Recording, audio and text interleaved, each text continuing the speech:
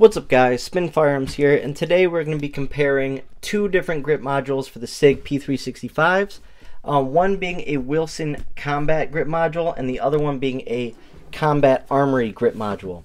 And we're going to get into it. But before we get started, hit the like button, drop a comment down below, subscribe, let me know your thoughts on these builds because they're still in progress. I still have a lot to add to them. I'm adding a trigger to this, a threaded barrel, and a Tyrant comp system and a bunch of Tyrant parts to it. It's going to look absolutely awesome. And on top of that, you can use code SPN for 5% off all Combat Armory parts, like this base plate, like this grip module, stuff like that. Combat Armory has all sorts of stuff for CZs, SIGs, awesome parts. They do a great job over there. So I thought I'd help you guys out and get you a discount code so you guys can save some money. Now, my goal is to find, actually before we get started, hit the like button, drop a comment down below, and subscribe.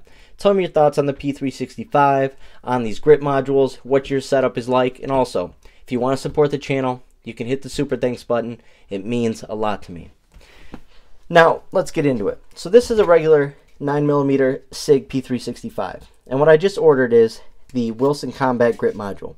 The reason is I like thicker handguns. Like you see right here, the Glock 26, this is my main carry. So I like the grip to be a little bit thicker. I'm like Hickok 45. I like a little bit more meat on my grip. Pause.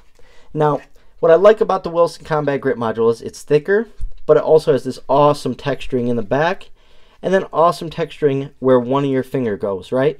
Has a great undercut, and feels really good in the hand. Now, I also ordered from Combat Armory the matching base plate. And between the two, it fits your hand like a glove. And this thing is so tiny, so small. You have 10+1, 11 rounds. Absolutely love this thing. It is great. I love the texturing. It feels overall really well. The other thing I added to it is a Tyrant extended mag release. The Tyrant extended mag release works like a charm. I like it better than the Wilson Combat one and the original SIG. It's just much easier to use, especially on these smaller firearms. And on top of that, it's stiffer, so it doesn't automatically eject your mag. Over here, we have the Combat Armory grip module, which we're going to get into. Now, the Wilson Combat has a couple things that I like, a couple things I don't. Like I said, I like the width, I like the texturing, I like the way it looks. I think this thing looks really sharp. I like the matching base plate a lot. I feel like it adds a lot to it, makes it so you have a perfect purchase on that firearm. The thing that I don't like about it so much is it does not have memory pads, and it is what it is. I like having memory pads on my firearms, one to help fight recoil, and two to help remind myself, keep my finger off the trigger, associate it with your brain muscle memory. But you can also do that with the rail. Now, overall, I'm going to be adding a silver Combat Armory trigger to this thing, and it's going to look beautiful. And like I said, a Tyrant comp. But so far, this is a great way to have a little small P365 that'll fit your hand a little bit better. The original P365 grip modules I cannot use. They're way too tiny, way too skinny, and I'm not a fan of the texturing. This though, this Wilson Combat grip module, feels so good in the hand, feels natural, and yes, you're giving up a little bit of width, but not a lot, but it feels good in the hand and it makes it much better to shoot. Over here we have another awesome grip module. This is from Armory Craft, and what they did do is they did add memory pads, which is interesting. They added some stippling up here and over here. So you can fight a little bit of that recoil. You have a little bit of texturing, but you can also remind yourself, keep that finger off the trigger. Now, what I really like about this setup is this combination. This grip module not only looks absolutely stunning, right? You have all these different sizes of honeycombs, right? I mean, look how detailed that is. They did a great stipple job on it. But it also has pretty good, it's not as aggressive as the Wilson Combat, but it's still pretty aggressive texturing on the front and the back, but also none right here. But it has a deep undercut for that first finger. Feels really good. But with that undercut, if you get the matching base plate from Combat Armory, which you can tell it has the same stippling, what I like about it is it doesn't add capacity, but between the two, it's a system. It locks these fingers in and they're going nowhere. So you get a great feel on the firearm and it feels so good. And knowing that these are smaller firearms, they're going to have a little bit more recoil to it. It's almost perfect. And it has a great grip angle. Feels really natural in the hand. The one thing I would say is I would like it to be a little bit wider. It's not bad at all. It has plenty of texturing to deal with the thinness of it, but I wish it was just a little bit wider. That's just personal preference. But the color is beautiful, and you can get these in tons of different colors, tons of different stippling patterns.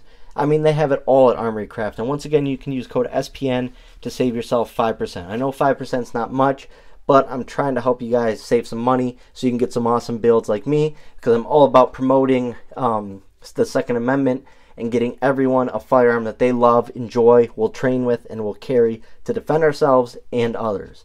But it has a great beaver tail on it, just like the Wilson Combat. Check out the Wilson Combat beaver tail. It extends even further. Knowing that it's such a small firearm, they made sure that there's no way you will be getting slide bite. And I feel like with the Wilson Combat Grip Module, the length from back here to where that trigger is just perfect. You're not throwing shots. It just feels completely natural when you have your finger on that trigger. Now, I am not a massive SIG fan, especially the polymer SIGs. I like the metal SIGs, and hopefully I'll be getting a P3 or a P938 soon, because that firearm is something I've always wanted for a long time, just never got my hands on them. But between these two right here, it's flip a coin. I love them both. I think they're both great grip modules. Honestly, I might like the Armory Craft one a little bit better just because of the overall texturing, and with this base plate, it locks it in really well, and it feels really comfortable in the hand and natural. But like I said, you can't go wrong. The one thing I would change about the Wilson Combat other than the memory pads is the stippling on the side does nothing.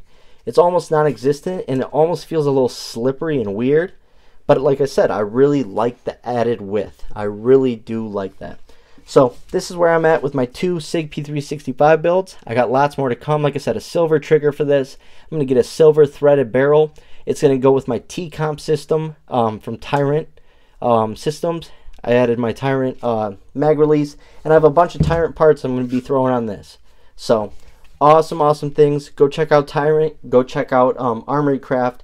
They make good quality products that don't affect reliability at all, and you can spruce up and really build up some awesome SIG P365s if that is your lane. And like I said, I'm on my road to creating a SIG P365 that I carry on the daily, because I love them. They're great shooters. I've just had some reliability issues in the past. Not the biggest fan of the rust issues. Not a biggest fan of the, all the corners they cut in certain areas, and also the price for what you're getting. They could be doing better. Their old firearms were built like tanks and were built to last. I feel like the new P365s aren't necessarily built that way. From a lot of things I've seen in person, encountered myself, and have heard from local gunsmiths and my personal gunsmith. So, hope you guys enjoyed the video. Thanks for watching.